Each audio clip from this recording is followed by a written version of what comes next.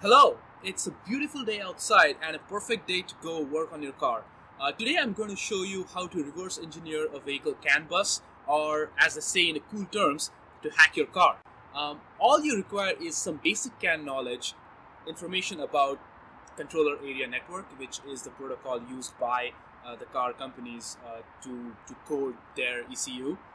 And you need a paper, a pencil, and lots of patience. I will walk you through reverse engineering some of the basic signals, like what happens when you press a brake, what happens when you press the accelerator pedal.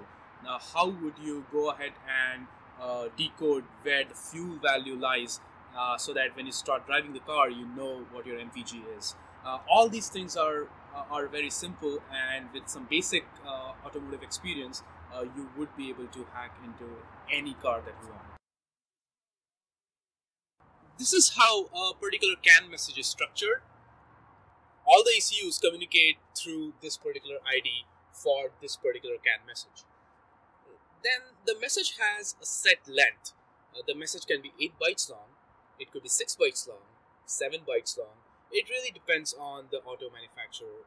Then the third part is the direction, which means whether the message is being transmitted by a particular ECU or it's being received by a particular ECU. Then how often it is received, that's the periodicity.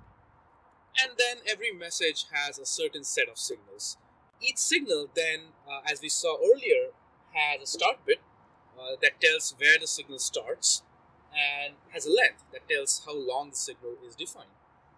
It also has a sign, meaning if the signal can take only positive values or negative values, or it can take decimal values or only integers, etc. And then there is something called a scale and offset, which means how would you convert this raw signal that the ECU transmits to some physical readable English value. Alright, this is what I call as a CAN message grid. This grid has 8 rows. Each row represents 1 byte, so there are 8 bytes, and each cell represents 1 bit. So there are 64 bits. That's how a typical CAN message is structured. Now, every manufacturer has a certain way of representing each signal in their CAN message. For example, let's take one signal called brake. So this brake signal is usually a Boolean signal, which means that the brake is pressed or not pressed. So it can take a value of 1 if the brake is pressed, and take value of 0 if the brake is not pressed. Now let's assume that this brake is represented at this position. How would you quantify this position? This position is bit number 33, and the length of this bit or this signal is 1. So we say that the start bit of brake signal is 33 and the length is 1. Now second signal, let's take pedal. This pedal position goes from say 0% when you're not pressing the accelerator pedal to 100% when you're fully throttling. Now let's say this pedal is represented by this row.